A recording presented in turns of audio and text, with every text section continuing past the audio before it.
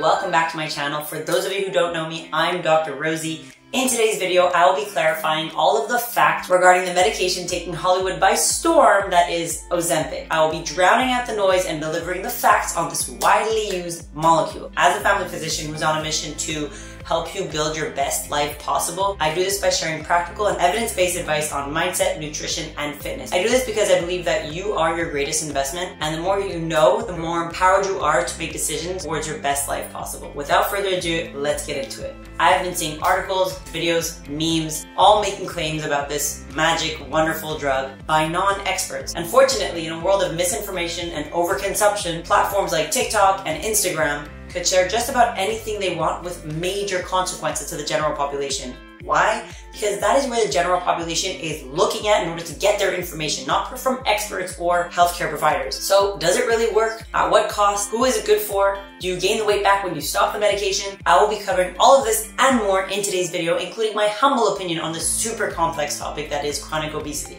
You may have heard the rumor of Kim Kardashian taking Ozempic in order to lose a bunch of weight really quickly. Now, I do not personally follow pop culture at all, so I'm never up to date on the most recent trends, but because this family has an incredible influence on women's body image, I felt it was relevant for me to be on top of this one. Now, I can't find evidence of it being explicitly stated that Kim Kardashian actually took Ozempic to lose her weight really quickly, but rumors point to this as she followed a very strict diet in order to fit into the Marilyn Monroe's Happy Birthday Mr. President dress. Not to mention other stars like Oprah, Mindy Kaling, Adele, and the Twitter master Elon Musk have all been said to be taking this drug, Ozempic, or another drug within the same class, not all admitting to it except for Mr. Elon himself in this tweet right here. So what's all the hype about? Let's give you a little background on this magic drug. Ozempic, or Semaglutide, its generic name, was originally created as an anti-diabetic medication. Type 2 diabetes is what it actually treats, but it's being prescribed for weight loss. Here's the thing though, there is another medication called Wegovy,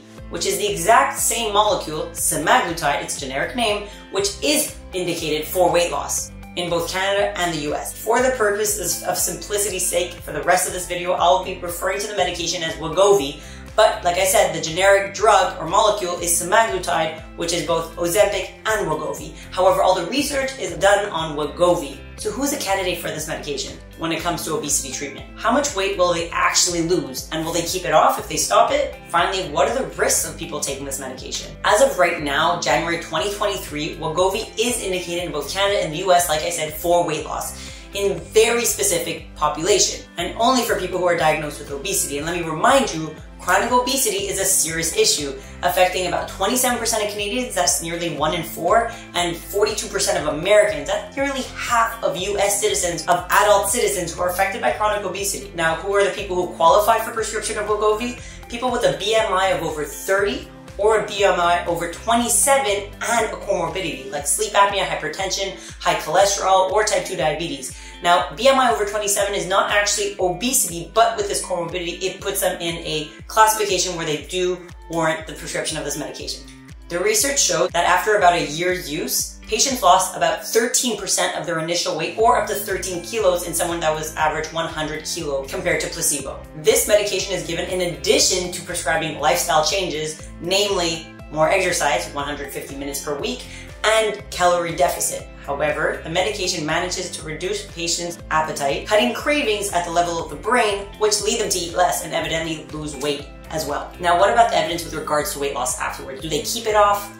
If so, for how long? From what we've seen clinically, that is, people who stop the medication tend to gain the weight back.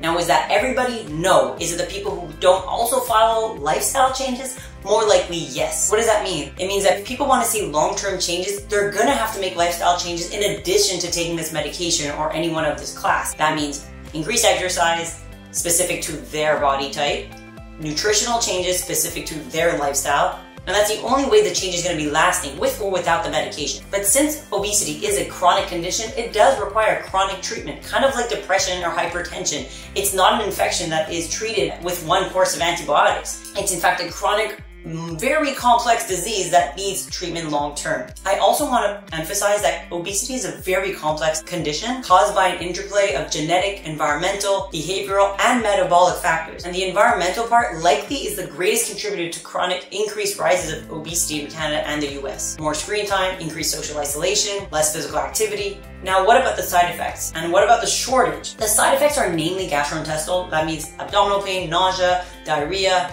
vomiting, and that's usually dose dependent and very early on in the prescription, and a very low risk but significant of pancreatitis and a type of thyroid cancer. I would absolutely say that prescribing this medication needs to be discussed on a case-per-case basis between a patient and their healthcare provider. There is no right or wrong answer whether it's worth these side effects. But I will say this, if your chronic obesity is causing you a panoply of side effects or undesired risks, like type 2 diabetes, fatty liver disease, gallbladder disease, increased risk of many cancers, or affecting your mental health, like causing you depression, may be a good idea for you to be taking this. Not to mention the intense psychosocial burden of being a person with chronic obesity, not necessarily fitting into airplane seats, into typical car seats, and all those other social standards that they don't necessarily fit into. But should anybody be taking this? Absolutely not.